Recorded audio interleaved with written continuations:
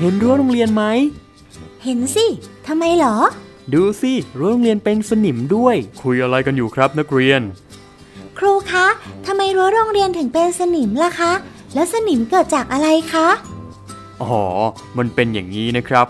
สนิมเนี่ยเป็นสารประกอบไอออนิกที่เกิดจากการทำปฏิกิริยากันระหว่างเหล็กออกซิเจนและน้ำในอากาศนะครับนักเรียนรู้หรือไม่ครับว่านอกจากชื่อสนิมที่คนเราเรียกทั่วไปแล้วสนิมยังมีชื่อเรียกชื่อทางเคมีด้วยนะครับซึ่งก็คือไอออนทรีออกไซด์โมโนไฮเดรตโดยมีสูตรทางเคมีเป็นดังนี้ครับนอกจากสนิมเหล็กแล้วยังมีสารประกอบไอออนิกที่เราพบเห็นหรือที่เราใช้กันในชีวิตประจำวันอีกมากมายครับก็ล้วนแล้วแต่มีชื่อเรียกทางเคมีที่เราไม่คุ้นเคยกันด้วยอย่างเช่นเกลือแกงที่เราใช้ทำอาหารมีชื่อเรียกว่าโซเดียมคลอไรด์ด่างทับทิมที่เราเอามาล้างผักก็มีชื่อเรียกว่าโพแทสเซียมเปอร์แมงกาเนตหรือผงฟูที่เราใช้ทำขนมมีชื่อเรียกทางเคมีว่าโซเดียมไฮโดรเจนคาร์บอเนตเป็นต้นอยากรู้กันแล้วใช่ไหมล่ะครับว่าสารประกอบไอออนิกชนิดอื่นๆเรียกว่าอะไรกันบ้างงั้นเราไปดูกันเลยครับ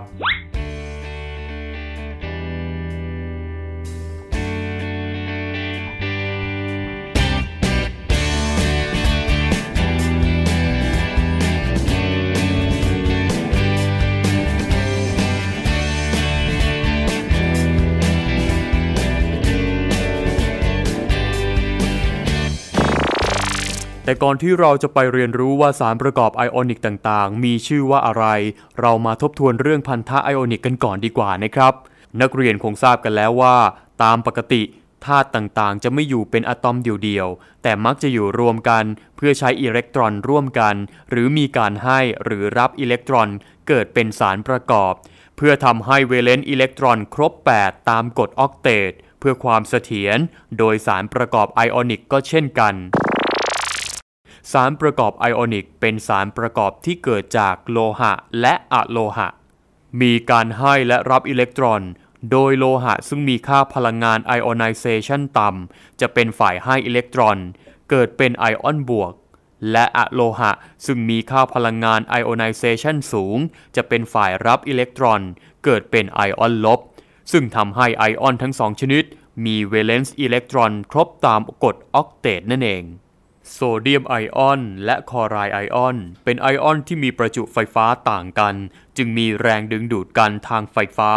ซึ่งแรงดึงดูดนี้เองเรียกว่าพันธะไอออนิกและเนื่องจากไอออนนั้นมีประจุทางไฟฟ้าซึ่งจะดึงดูดไอออนข้างเคียงที่มีประจุไฟฟ้าตรงข้ามกันดังนั้นจึงเกิดการดึงดูดต่อกันไปเรื่อยๆเกิดเป็นโครงสร้างผลึกขนาดใหญ่ขึ้นเช่นผลึกของโซเดียมคลอไรด์ในผลึกของโซเดียมคลอไรด์จะมีโซเดียมไอออนสลับกันกับคลอไรด์ไอออนเป็นแถวๆทั้ง3มิติโดยแต่ละไอออนจะมีไอออนต่างชนิดล้อมรอบอยู่6ไอออนดังนี้โซเดียมไอออนจะมีแรงดึงดูดกับคลอไรด์ไอออนที่ล้อมรอบอยู่6ไอออนคลอไรด์ไอออนก็จะมีแรงดึงดูดกับโซเดียมไอออนที่ล้อมรอบอยู่6ไอออนเช่นกันนักเรียนก็จะเห็นว่าการจัดเรียงตัวของไอออนในสารประกอบไอออนิกทำให้เกิดโครงสร้างรูปทรง3มิติต่อไปเรื่อยๆไม่มีขอบเขตแน่นอนดังนั้นสารประกอบไอออนิกจะไม่มีสูตรโมเลกุลเดี่ยวๆเฉพาะตัวแต่จะเป็นสูตรที่เป็นตัวแทนของทั้งโครงสร้างเรียกว่าสูตร empirical หรือสูตรอย่างง่ายเท่านั้นยกตัวอย่างเช่นจากโครงสร้างของโซเดียมคลอไรด์จะมีอัตราส่วนระหว่างไอออนบวกต่อไอออนลบเป็น6:6ซึ่งก็คือ1:1ดังนั้นโซเดียมคลอไรด์จึงมีสูตรอย่างง่ายเป็น NaCl ผลึกซีเซียมคลอไรด์แต่ละไอออนของซีเซียมไอออนจะถูกล้อมรอบและเกิดแรงดึงดูดกับคลอไรด์ไอออน8ไอออนและแต่ละไอออนของคลอไรด์ไอออนก็จะถูกซีเซียมไอออนล้อมรอบ8ไอออนเช่นกันดังนั้นอัตราส่วนระหว่างซีเซียมไอออนต่อคลอไรด์ไอออนเป็น8:8ซึ่งก็คือ1:1ดังนั้นสูตรอย่างง่ายจึงเป็น CsCl ผลึกของแคลเซียมฟลูออไรด์แต่ละไอออนของแคลเซียมไอออนจะถูกล้อมรอบด้วยฟลูออไรด์ไอออน8ไอออนและแต่ละไอออนของฟลูออไรด์จะถูกแคลเซียมไอออนล้อมรอบ4ไอออนดังนั้นอัตราส่วนระหว่างแคลเซียมไอออนต่อฟลูออไรด์ไอออนจึงเป็น4:8ซึ่งก็คือ1:2ดังนั้นสูตรอย่างง่ายจึงเป็น CaF2 ครูครับแล้วผมจะรู้ได้ยังไงล่ะครับว่าสารอะไรมีสูตรอย่างไรแล้วแต่ละสารเนี่ยมีชื่อเรียกต่างกันยังไงบ้างครับครูกำลังจะสอนต่อไปอยู่พอดีเลยงั้นเรามาเริ่มกันเลยนะครับก่อนที่นักเรียนจะเขียนสูตรและเรียกชื่อสารประกอบไอออนิกได้นักเรียนต้องรู้ก่อนว่าธาตุแต่ละชนิดมีแนวโน้มจะเกิดเป็นไอออนชนิดใดมีประจุเป็นบวกหรือลบและมีประจุเท่าไหร่บ้างจากตารางธาตุที่อยู่ในหมู่ 1A 2A 3A หมู่ 4A บางธาตุและธาตุทรานซิชันจะมีสมบัติเป็นโลหะดังนั้นจึงจะเกิดเป็นไอออนบวกส่วนธาตุที่อยู่ในหมู่ 5A 6A และ 7A เป็นธาตุอโลหะจะเกิดเป็นไอออนลบโดยไอออนของธาตุโลหะในหมู่ 1A 2A และ 3A จะมีประจุเป็น1บวก2บวกและ3บวกตามลำดับส่วนโลหะในหมู่ 4A และโลหะทรานซิชันจะมีประจุได้หลายค่าเช่นทิน2บวกและทิน4บวกโครเมียม2บวกและโครเมียม3บวกเป็นต้นส่วนไอออนของธาตุที่เป็นอะโลหะในหมู่ 5A 6A และ 7A จะมีประจุเป็น3ลบ2ลบและ1ลบตามลำดับในการเขียนสูตรนั้นจะอาศัยหลักการที่ว่าสารประกอบไอออนิกต้องมีผลรวมของประจุเป็น0นั่นคือประจุบวกจะต้องเท่ากับประจุลบเพราะฉะนั้นจะมีหลักการเขียนสูตรได้ดังนี้ 1. นำไอออนบวกและไอออนลบที่จะเข้าทำปฏิกิริยาเกิดเป็นสารประกอบไอออนิกมาเขียนต่อกันโดยเขียนไอออนบวกไว้หน้าและตามด้วยไอออนลบโดยแสดงประจุกำกับไว้เช่นตัวอย่างนี้นะครับ 2. ไขว้เลขแสดงประจุมาเป็นเลขแสดงจำนวนของประจุตรงข้ามโซเดียมบวกกับคลอไรด์ลบเมื่อไขว้แล้วจะเป็น1โซเดียม1คลอไรด์แต่เนื่องจากเป็นเลข1จึงไม่ต้องเขียนเลขแสดงจำนวนกำกับแมกนีเซียม2บวกกับโบรไมด์ลบเมื่อไขว้แล้วจะเป็น1แมกนีเซียม2โบรไมด์อลูมิเนียม3บวกกับออกซิเจน2ลบไขว้แล้วจะเป็น2อลูมิเนียม3ออกซิเจนซึ่งโดยวิธีนี้จะทำให้ผลรวมของประจุบวกเท่ากับประจุลบ 3. เลขแสดงจำนวนอะตอมจะต้องเป็นเลขลงตัวน้อยๆเช่นแมกนีเซียม2บวกกับออกซิเจน2ลบเมื่อไขว้แล้วจะเป็น2แมกนีเซียม2ออกซิเจนแต่การเขียนสูตรจะต้องเป็นเลขลงตัวน้อยๆจึงเอา2หารได้เป็นแมกนีเซียมออกไซด์ตอนนี้นักเรียนทุกคนก็จะเขียนสูตรของสารประกอบไอออนิกกันได้แล้วนะครับต่อไปเรามาดูกันดีกว่าว่าสารเหล่านี้เนี่ยมีชื่อเรียกว่าอย่างไรกันบ้างการเรียกชื่อสารประกอบไอออนิกนั้นจะต้องเรียกชื่อไอออนบวกก่อนแล้วจึงตามด้วยไอออนลบดังนั้นเรามาดูการเรียกชื่อไอออนบวกกันก่อนเลยนะครับ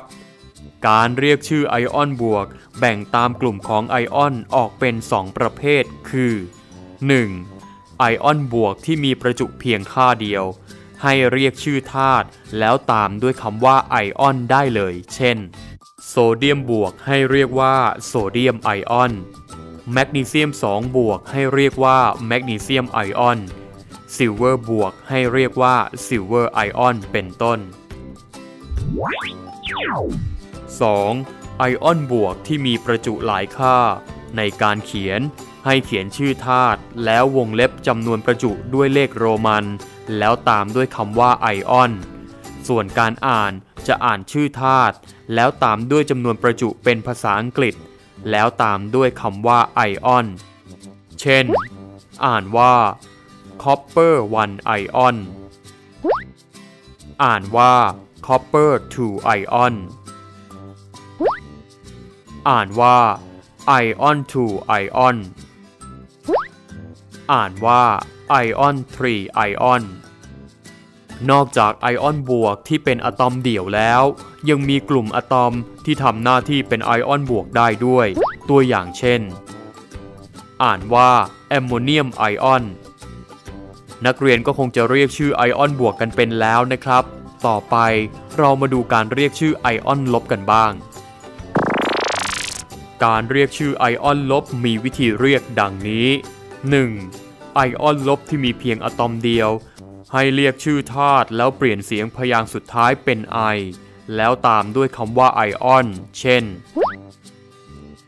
อ่านว่าไฮไดรไอออนอ่านว่าออกไซด์ไอออนอ่านว่าคลอไรด์ไอออน 2.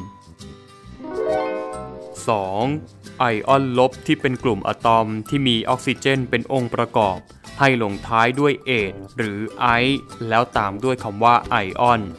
โดยไอจะใช้กับไอออนลบที่มีประจุเท่ากันแต่มีจำนวนออกซิเจนน้อยลงไป1อะตอมเช่น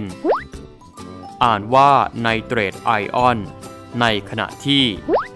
อ่านว่าไนไตรท์ไอออนอ่านว่าซัลเฟตไอออนในขณะที่อ่านว่าซัลไฟด์ไอออนสำหรับไอออนลบที่เป็นกลุ่มอะตอมที่มีออกซิเจน4อะตอมและมีไฮโดรเจนอยู่ด้วยจะใช้คำว่าเปอร์เพื่อบอกว่ามีออกซิเจนเพิ่มขึ้น1อะตอมจากไอออนที่มีคำลงท้ายด้วยเอทและใช้คำนำหน้าว่าไฮโปเพื่อแสดงว่ามีออกซิเจนลดลง1อะตอมจากไอออนที่มีคำลงท้ายเป็นไอเช่นอ่านว่าคลอเรตไอออนถ้ามีออกซิเจนเพิ่มมาอีก1อะตอมเป็นจะอ่านว่าเปอร์คลอเรตไอออนส่วนอ่านว่าคลอไรด์ไอออนถ้ามีออกซิเจนหายไป1อะตอมเป็นจะอ่านได้ว่าไฮโปคลอไรด์ไอออน 4. ไอออนลบที่เป็นกลุ่มอะตอมและมีออกซิเจนเป็นองค์ประกอบเมื่อมีไฮโดรเจนไอออนเพิ่มเข้ามาจะเติมคำว่าไฮโดรเจนหรือไดไฮโดรเจนตามจำนวนไอออนของไฮโดรเจนที่เพิ่มเข้ามาเช่นอ่านว่าคาร์บอเนตไอออนและเมื่อมีไฮโดรเจนเพิ่มเข้าไป1ไอออนเป็นอ่านว่าไฮโดรเจนคาร์บอเนตไอออนอ่านว่าฟอสเฟตไอออนเมื่อมีไฮโดรเจนเพิ่มเข้าไป1ไอออนเป็นจะอ่านว่าไฮโดรเจนฟอสเฟตไอออนและเมื่อไฮโดรเจนเพิ่มเข้าไป2ไอออนเป็นอ่านว่าไดไฮโดรเจนฟอสเฟตไอออนนักเรียนจะสังเกตได้ว่าเมื่อเติมไฮโดรเจนไอออนเข้าไป1ไอออนจะทำให้ประจุในไอออนลบลดลงไป1เสมอนอกจากจะรู้วิธีเรียกชื่อของไอออนลบต่างๆแล้วยังมีกลุ่มไอออนลบที่สำคัญอีกดังนี้ไฮดรอกไซด์ไอออนไทโอซัลเฟตไอออนไซยาไนด์ไอออนไทโอไซยาเนตไอออนบอเรตไอออนอะซิเตตไอออนเปอร์แมงกาเนตไอออนโครเมตไอออนไดโครเมตไอออนโมลิบเดตไอออนเมื่อนักเรียนรู้จักการเรียกชื่อทั้งไอออนบวกและไอออนลบมาแล้วเรามาเรียกชื่อของสารประกอบไอออนิกกันต่อเลยนะครับการเรียกชื่อสารประกอบไอออนิกนั้นจะต้องเรียกไอออนบวกที่ตัดคำว่าไอออนทิ้งแล้วตามด้วยไอออนลบที่ตัดคำว่าไอออนทิ้งเช่นกันดังนี้เราลองมาอ่านพร้อมๆกันนะครับนักเรียนครับอ่านว่าโซเดียมคลอไรด์อ่านว่าโพแทสเซียมไซยาไนด์อ่านว่าไอออน3ไฮดรอกไซด์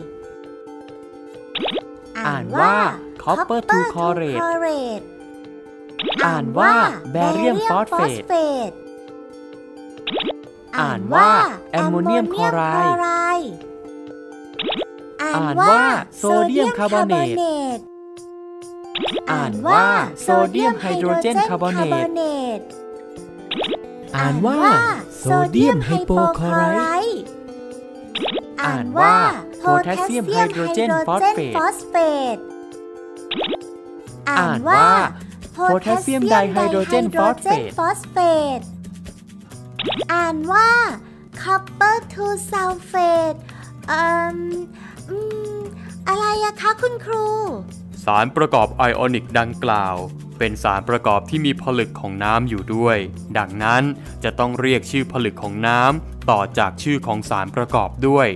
โดยผลึกของน้ำจะเรียกว่าไฮเดรตและจำนวนน้ำผลึกให้บอกด้วยจำนวนนับในภาษากรีกนักเรียนยังคงจำการนับเลขภาษากรีกกันได้หรือเปล่าครับจำได้ครับไหนลองนับให้ครูฟังหน่อยสิครับ1 โมโน2 ได3 ไตร4 เตตรา5 เพนตา6 เฮกซา7 เฮปตา8 ออกตา9 โนนะ10 เดคาถ้าอย่างนั้นนักเรียนก็ต้องเรียกชื่อสารประกอบนี้ได้แล้วล่ะนะครับเรียกว่า copper 2 sulfate pentahydrate เรียกว่า sodium carbonate decahydrate แล้วก็อย่าลืมนะครับนักเรียนสนิมที่เมื่อกี้นี้ที่เธอพูดถึงกันอยู่นั้นเรียกว่า ion 3 oxide monohydrate วันนี้นักเรียนก็คงจะเขียนสูตรแล้วก็เรียกชื่อสารประกอบไอออนิกกันได้แล้วล่ะนะครับสำหรับวันนี้คงต้องพอเท่านี้ก่อนไว้พบกันใหม่คราวหน้าสวัสดีครับสวัสดีครับค่ะ